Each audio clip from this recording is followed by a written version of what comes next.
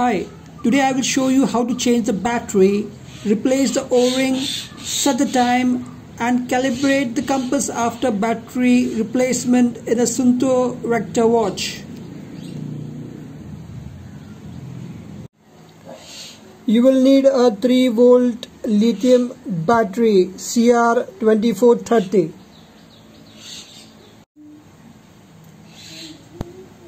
Replacement O-ring or gasket. Tool required: a coin which fits out on this cap, or a suitable object that fits into the battery cover.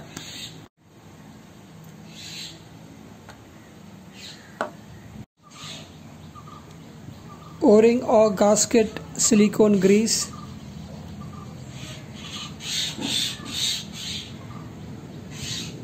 isopropyl alcohol,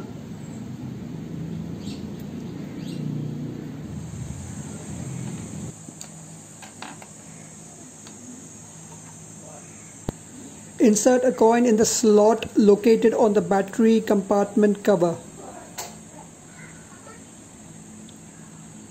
It's quite hard to take it out. Press it in and turn it anti-clockwise to the open position marked on the back of the case.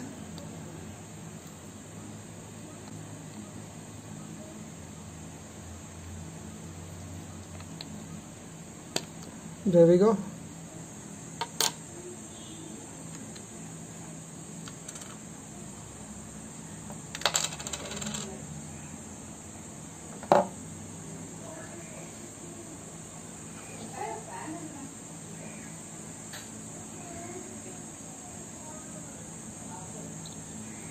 Clean the gasket and the cap.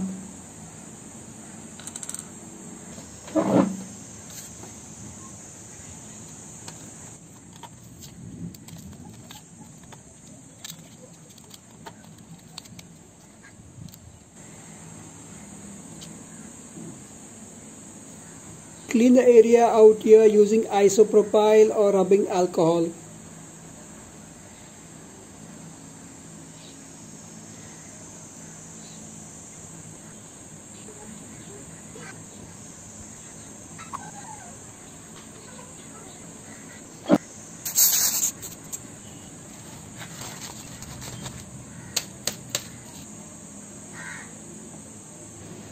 I will put back the old O-ring after applying some silicone grease on the O-ring.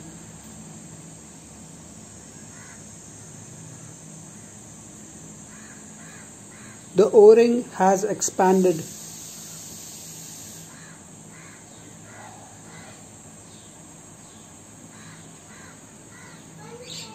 The gasket will need replacement. As you can see, the O-ring is stretched.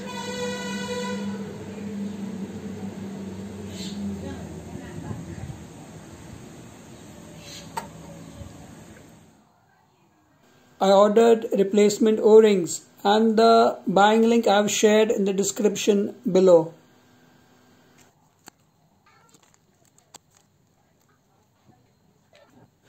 Silicone grease applied to the O-ring. I will be reusing the old battery cap.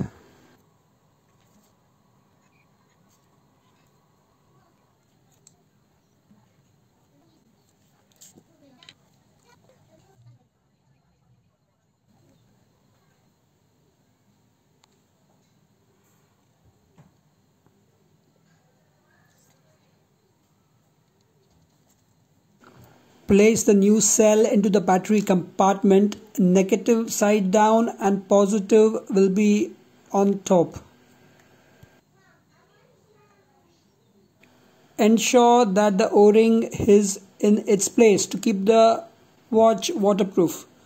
Place the battery compartment cover back onto the back side of the watch. Now using the coin, turn the case clockwise to the close position marked on the back of the case. After the battery replacement, do the time setting, which I will cover now. Also, it is necessary to calibrate the magnetic sensor, which is covered in this video after the time adjustment part. To adjust the time, you need to press the select button for 2 seconds. And you will have the seconds display blinking. Now if you wanna change the seconds upwards, you need to press the positive button, that is this one out here, like so. And then if you want to reduce it, get the seconds downwards, you need to press this button out here, the negative button, like this. Once you have finished the second settings, you need to press the select button again, and then you have the minutes display blinking. Now to change the minutes upwards, press the positive button out here, like so.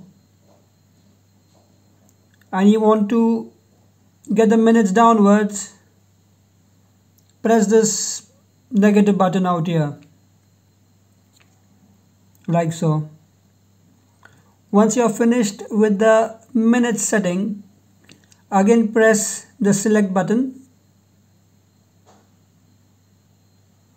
and then it goes to the hours.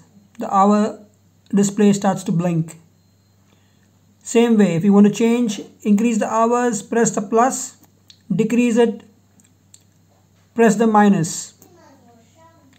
Once you're done with the hours, press the select button again, then you can choose if you want it in the 24-hour format, or you can choose the hour format. If you want the 12-hour format or the 24-hour format, by pressing the plus button out here.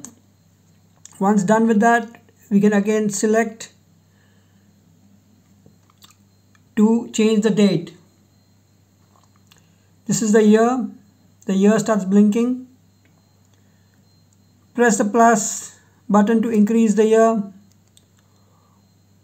or the minus to decrease the year. Once you're done with the year setting, press it again, that is the select button. There you have the month blinking. Same way, you can press the plus to increase and the minus to go backwards. Once done with the month setting, again press the select button, and you have the day display blinking. To change it, again you need to press the plus, like so. Press the negative button to scroll the date downward.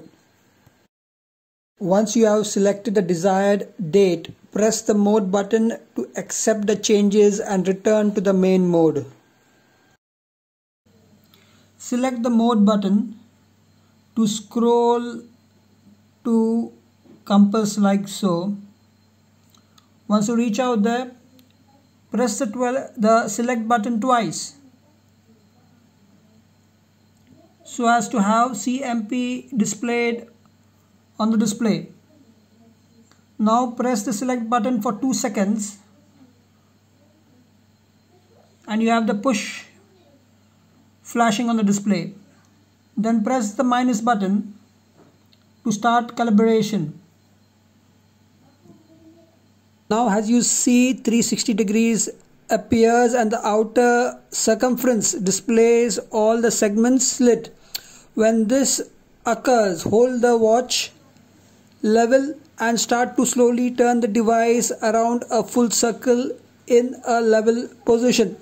You can turn in any direction, the turning does not matter. The lit segments will be turned off as the turning proceeds.